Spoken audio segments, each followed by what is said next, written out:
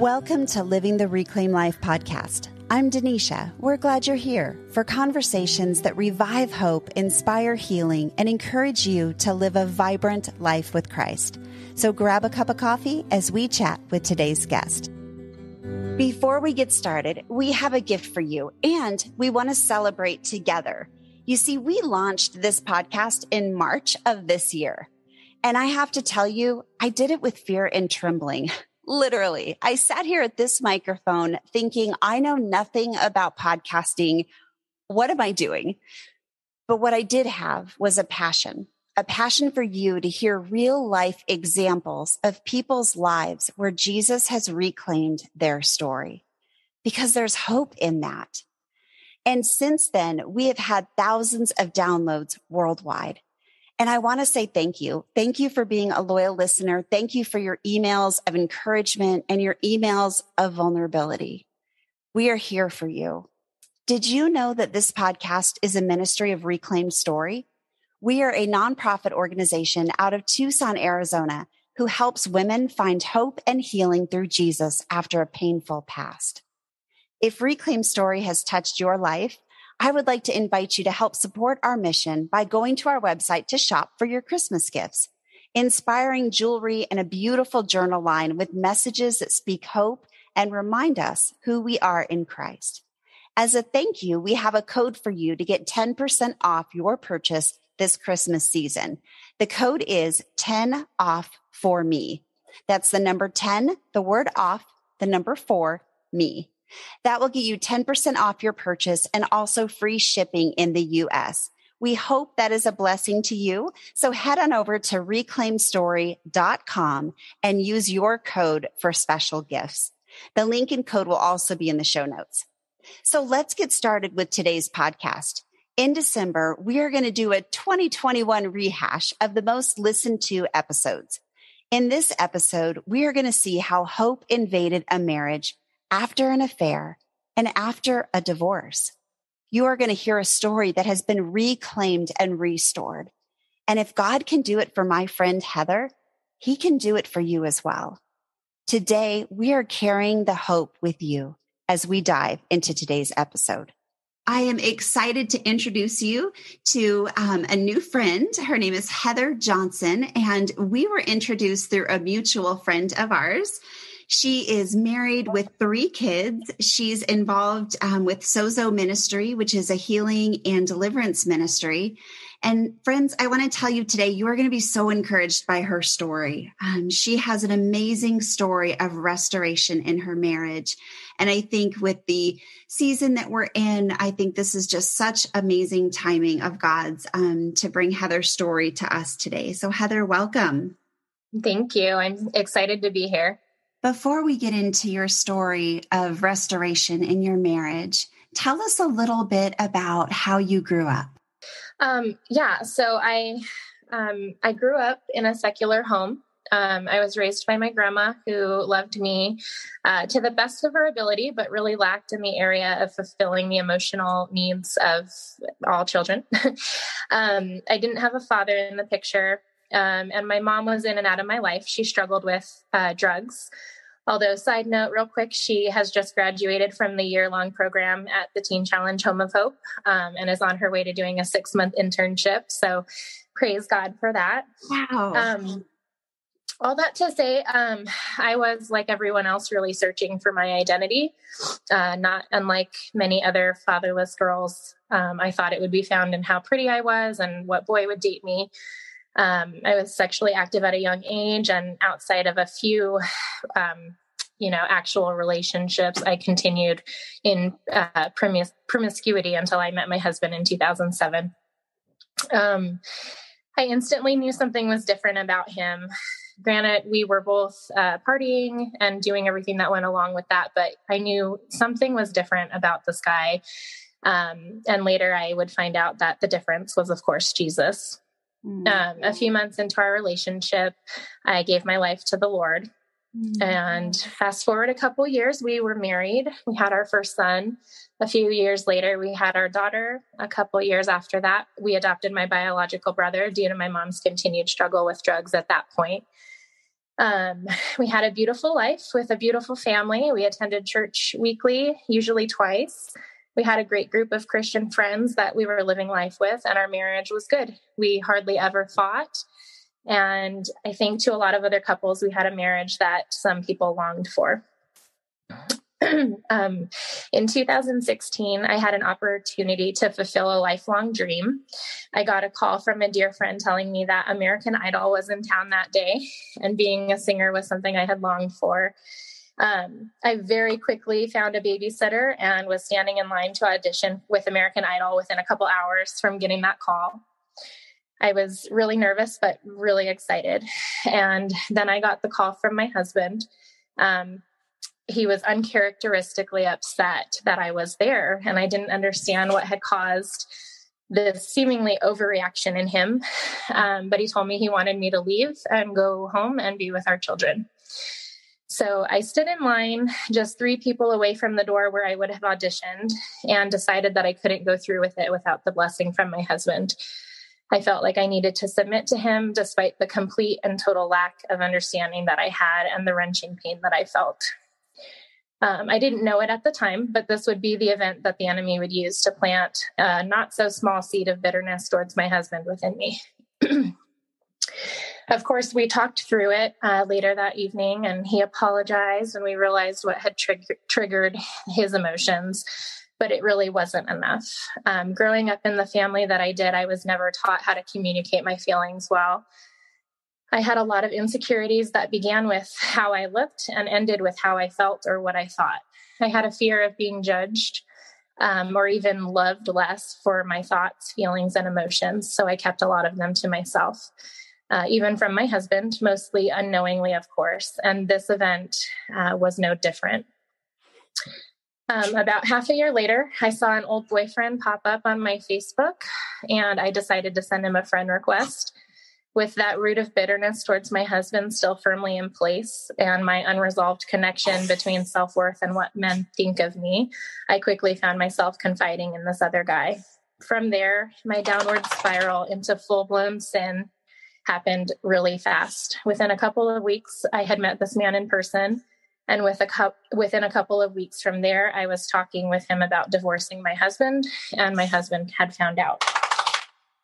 My husband reached out to everyone in our lives, searching for his own support and someone to convince me that I was going down the wrong path. I met with multiple friends and talked with multiple family members, and nobody could ever get through to me. I was so blinded by my deceptive feelings and my sin. Jeremiah 17:9 says, "The heart is deceitful above all things and desperately sick. Who can understand it?"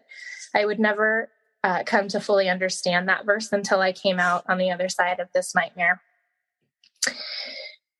I remember sitting across one friend in particular, who unfortunately, our friendship has never quite been the same, but I remember her trying to talk to me and reason with me and help me see the path that I was going down. And I just remember desperately wanting to listen to her, and yet my feelings just wouldn't let me. It's a strange feeling to know what you want to do, and know what's right, but feel so strongly to do the other thing. That huge event where this huge dream, an opportunity to fulfill a dream, and just that getting crushed, and, nothing against my husband. I mean, we've worked through that. And he had his own things to figure out about why that had happened that way. But, again, just that root of bitterness. And I think it would be important to note here that, we really underestimate the power of, that the enemy can have in these situations where bitterness or unforgiveness or hurts and wounds take place. And, looking back on that now, I would have really worked to release that and forgive him. And it's just not something I had been taught at that point in my Christian life. So I think the church, or just we as a whole, would do each other a great service to bring that to light more than it is at the moment, to realize that when we're hurt or wronged and those roots try to take place and the enemy uses those things, just how important it is to speak against those things, to pray against those things, and to forgive quickly, whether you feel like it or not. So true. That's so true. That's great advice. Yeah. So from there, like I said, I continued to pursue this other guy. I ended up moving in with him.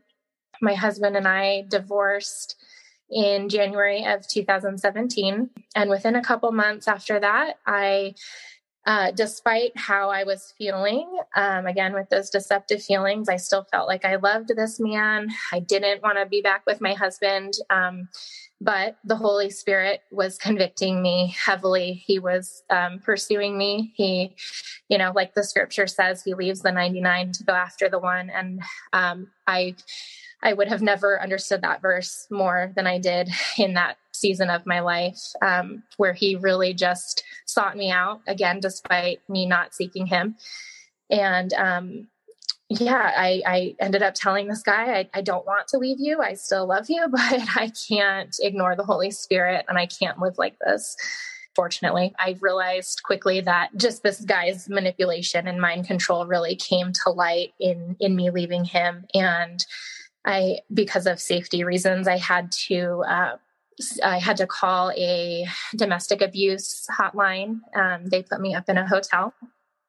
And a couple nights into that stay, I was still really questioning my decision to leave this guy. I was still feeling very much in love with him, still didn't really feel love for my husband, and really just questioning if God even existed or heard me or cared. And I cried out to him, and I just basically said, Lord, for one, I'm in so much pain. I need you to take this from me. I need you to, if I made the right decision to leave this guy, I need you to take my feelings for him away.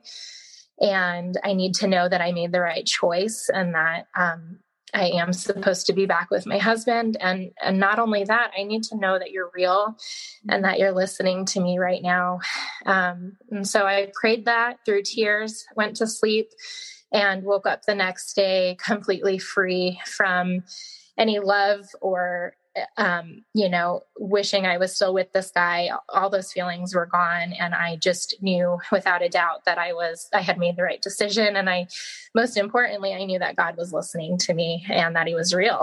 If you're in a hotel and you're about to go into Teen Challenge and you're praying and you're fully in love with this ex-boyfriend, right? And you're praying, God, if this is you that's telling me to go back to my husband, make these feelings stop. Mm-hmm. Oh, that is such an amazing, just a sovereign act of God right there, that then you wake up in the morning and these feelings that drove you to leave your family, right? To leave your husband, suddenly are completely gone. Tell us a little bit more about when you woke up that morning. What did that feel like? Did you realize it was an answer to prayer at the time?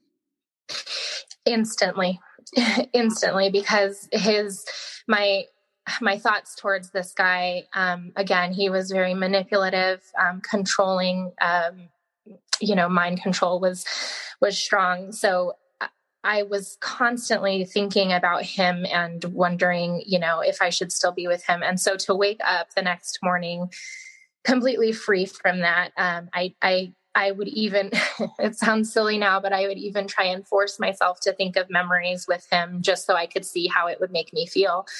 And I mean, no tears, no missing him at all. No love, no, I wasn't in love with him. I didn't want to be with him. I wasn't questioning anything. So yeah, I instantly knew God had answered my prayer, and it was truly a miracle. A moment I will always look back on and realize, God loves me so much, to have done that for me, to have answered that prayer. There's almost no experiences like it. I won't say there's not any, because I've had multiple with the Lord, but it was definitely the beginning of many. Wow. That's really amazing. That's encouraging, right? Because I'll bet, Yeah. Every single prayer you've ever prayed probably didn't get answered that quickly. Right. Right. Or at least not to my knowledge. Yeah. And it was powerful because it allowed me to move from that place that week at that hotel and go into the Home of Hope, which is it's a teen challenge program for women who are dealing with just hurts, hangups, habits. It's usually for drugs and alcohol, but there's plenty of women there for codependency issues. And that's what I went there for. And because of the miracle that God had done in answering that prayer, I was able to go into the Home of Hope and focus right away on the healing that I needed and not have to mourn this relationship any longer or miss that guy at all. And so, yeah, the benefits of him answering that prayer just continued to come to light as different things, from going into the Home of Hope and then fast forwarding to when I went home, just to truly be free from all of that was amazing. Tell us a little bit about your time in the Home of Hope. What was that like? What type of experience? I have a friend that works for Teen Challenge, and I am amazed at your programs and stuff. What did you experience while you were there? Yes, so I will agree. It's an amazing program. It was the best decision I ever made. I made it because my husband asked me to do it in order to show him that I was serious about being back with my family. So I spent 3 months there, and I was just immersed in God's presence. It was daily, but they kind of make you read the Bible, which is, it's a good thing, obviously. So you're up in the morning reading the Bible and writing down, what the Lord is speaking to you. And then throughout the day, you're doing homework and devotions, and there's chapel twice a week, and just a lot of time sitting in the Lord's presence, as well as getting to the roots of, for me at least, where I still had hurts and wounds from my childhood that led me to the place I was at in that moment. Because obviously we all know that it's never just one thing. There's always layers there. So yeah. And one particular healing moment for me at the Home of Hope was when I did something called a SOZO, which is a deliverance and healing ministry that I'm grateful to now be a part of outside of that. So yeah, overall, it was an amazing experience. And sometimes I wish I would have stayed longer, but I think, God knew that I was ready, and I was ready to be back with my family. So. That's awesome. Thank you for sharing that. I think that's really encouraging because I know a lot of families that are looking for resources right now. And so to hear about your experience on the inside of Teen Challenge is beautiful. Yeah. When you came out of the Home of Hope, what was that like? So you came back home to your husband and your kids, and tell us a little bit about that. I can't imagine it being in just everything was perfect all of a sudden, right? Yeah, no. So we're still on Earth. So the answer to that is definitely not. So yeah, I came out of the Home of Hope feeling so connected to the Lord and so healed from everything that I needed to be healed in. Of course, excited to be back under the same roof with my 3 children and my husband. Unfortunately, I quickly realized that although I had healed from everything that had happened, my husband had definitely not.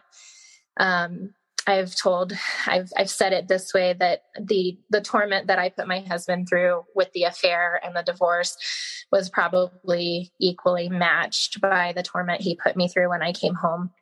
And again, that was just because he didn't have the experience I did with getting to be in, almost a bubble, just immersed in God's presence all the time. And he was still taking care of kiddos. So, it made sense. But shortly after I came home, I would say within the first, 6 months, we found out that there was a SOZO ministry in Tucson. And he went and had a SOZO deliverance prayer for himself. And that was definitely a turning point for him and our marriage. It put us on the road that we needed to go on to finally move forward from everything that had happened. From there, we started seeing some amazing marriage counselors who had a similar testimony to ours. And they just helped us uncover things that we had been struggling with in our marriage before, things that we had never known. Even as I mentioned, we had such a good marriage and we hardly ever fought. And most people see that as a good thing, but we quickly realized in counseling that it was just a way that we were basically conflict avoiders, as one of the terms that we learned. And, again, with just not knowing how to process feelings, there was a lot of reasons for that, but just knowing now that when we have issues, even if it causes a fight, it's better than ignoring it and trying to sweep it under the rug. Yeah, that's so true. It's hard to do that though, isn't it? It's hard to face those things head on. It's easier to avoid them, but it's so much more worth it to dive in and tackle those things and keep that communication open. Yes. And being on the other side of everything we went through, we realize how much more we would rather argue through something and get to the bottom of it than ignore it and let things fester. And again, let any roots of, bitterness or, anything go on. And so tell us about where you are today. So this was a few years back, and what step did you guys take to reinstate your marriage after the divorce? Yeah. So a couple years after I came home, we had a beautiful ceremony. Just a few family and friends who truly stuck by us through this whole thing.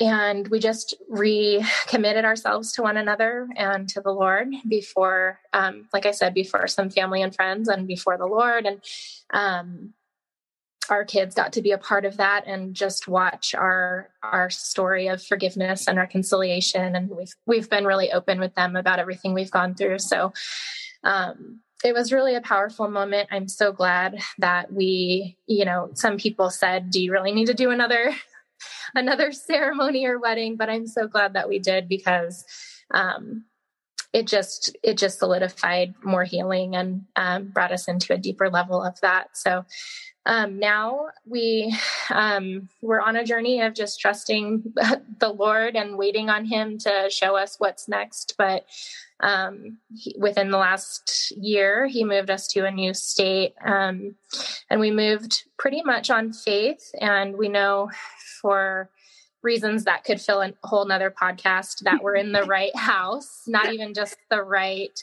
state or town, but the actual house that we live in. So it's been amazing to be on this journey with the Lord and see His provision through it all. And from here, we're just praying about new ministry opportunities and seeing what else the Lord has in store for us.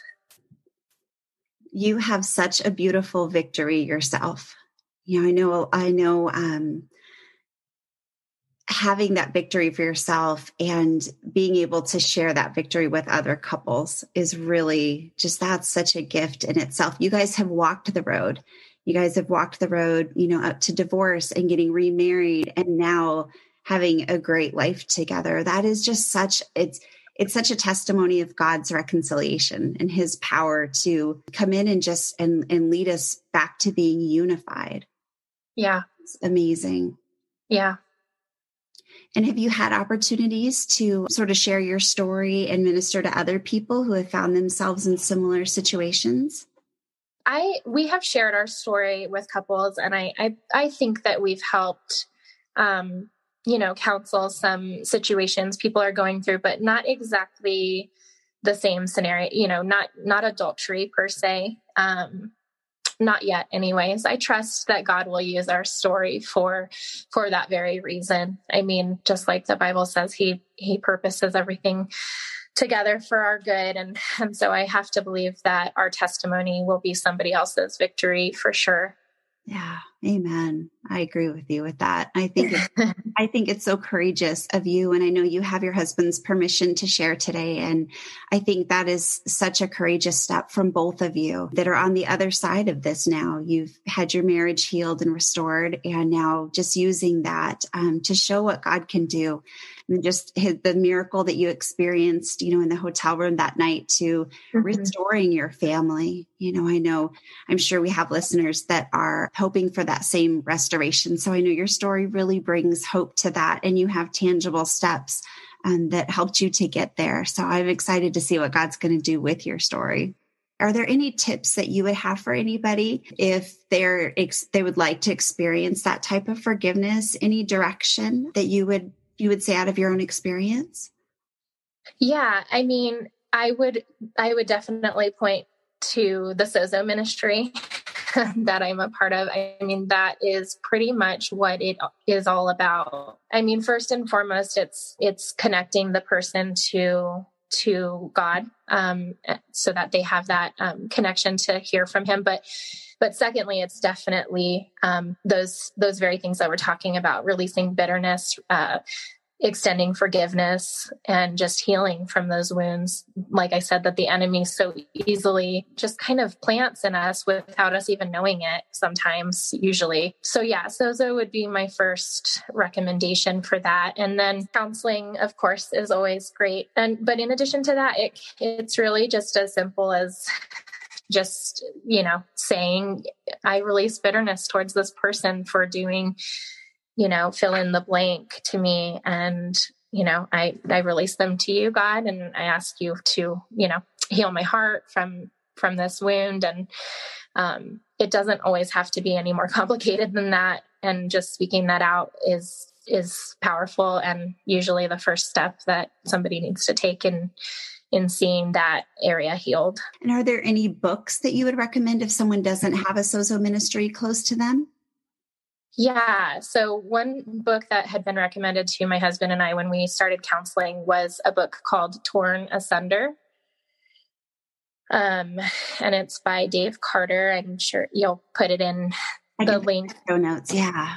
Yeah. So that was an amazing book. It takes you through everything for the spouse who had the affair to the one who, was cheated on. And again, I mean, that was one of the ways we realized, it has these different categories, so you can figure out what kind of marriage you had prior to the affair. And again, that's kind of how we realized we were conflict avoiders. And it doesn't sound like a big deal, but obviously it can lead to some serious things like it did for us. So I would highly recommend that book.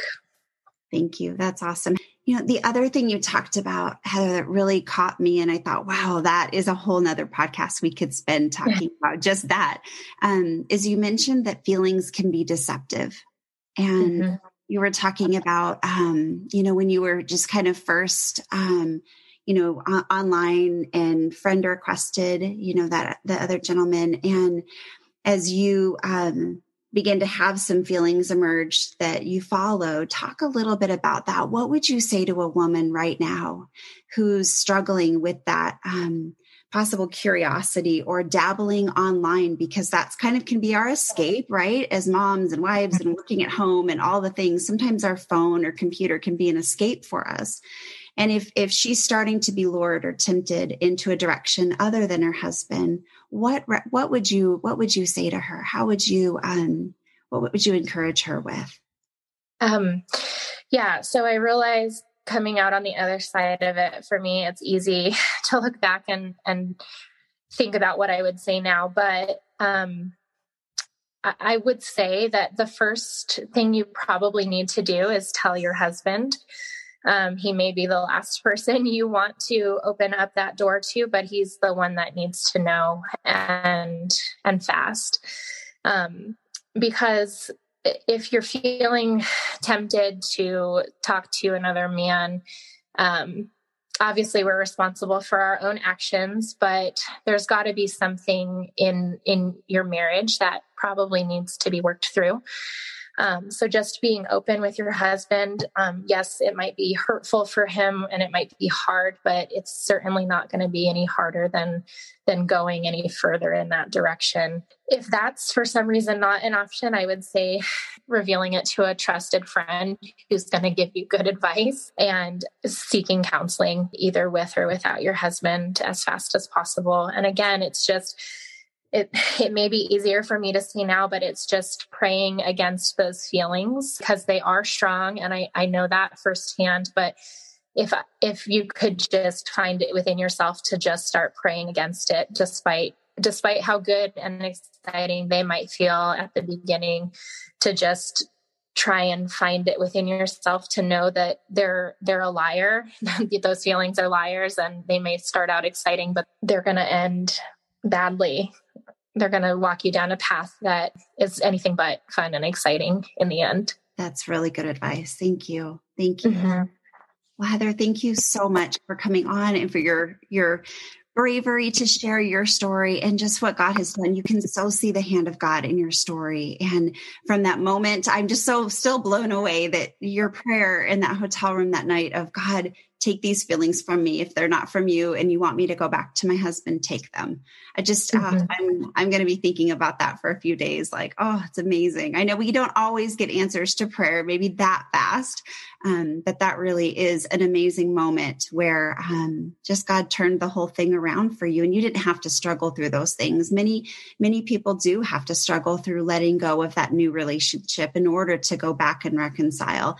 And I know that's a process. And just as God was with you in your moment in that hotel room, that God will be with them in their moment. You know, if someone's listening who's in that process right now. So your story brings a ton of hope and encouragement. I'm excited to see just the path that God has for you and your husband and your sweet family next. So thank you so much for sharing today, Heather.